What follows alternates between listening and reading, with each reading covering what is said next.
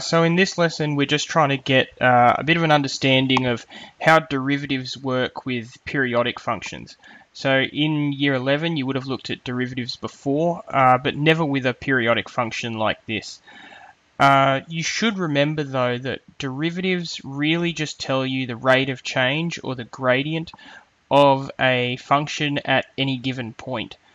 So if we look at this periodic function here, which you should recognize as a sine curve, and we look at its gradient at any given point. So if I move this a value here, you can see that the gradient's quite steep here at 0.94, but as we move to the top, the gradient gets less steep, less steep, less steep, until eventually when we're at the top, it's got a gradient of 0. And if we move back down, the gradient gets steeper and steeper, but negative this time, all the way to -1 when it's here, and then gets less steep and less steep and less steep until it's at 0. And this continues all the way through the function.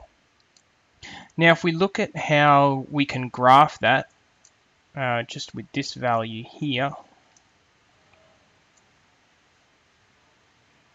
Now what this b value here is doing is measuring the gradient of our line as a moves along. So you can see the gradient here is quite high at 0.95. And as we move to the top of our function, the gradient will come all the way down to 0.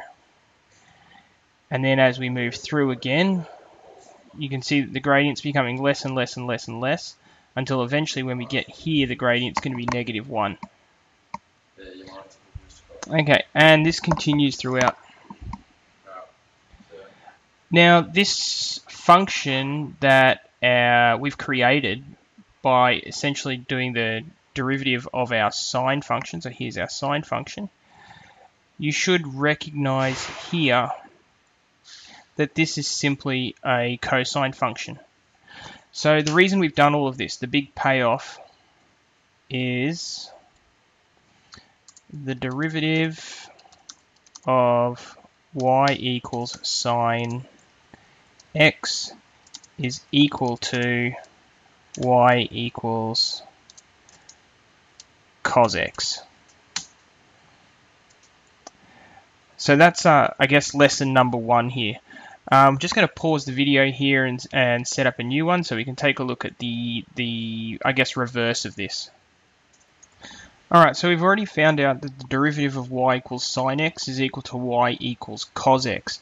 Now what I've done here is draw up another function. You can see that this is a cosine function.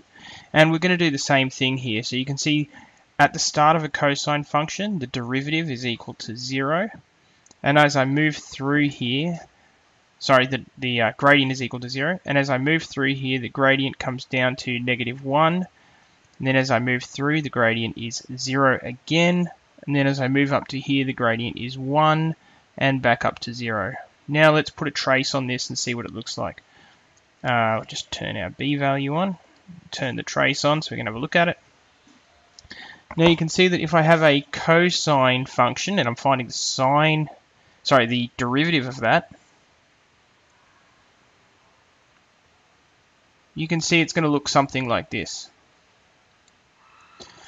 Now it's a bit surprising. A lot of you were probably waiting to find out that the derivative of cos x, this is cos x, you were probably waiting to see that the derivative of cos x is sine x, but it's actually not sine x.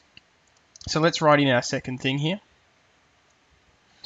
The derivative of y equals cos x is equal to y equals negative sine x. Okay, so you've learnt two really important rules here. If y equals sine x, y dash will equal cos x. And if y equals cos x, y dash will equal y equals negative sine x. That's all we really need to learn from this lesson, the derivative of sine x and the derivative of cos x.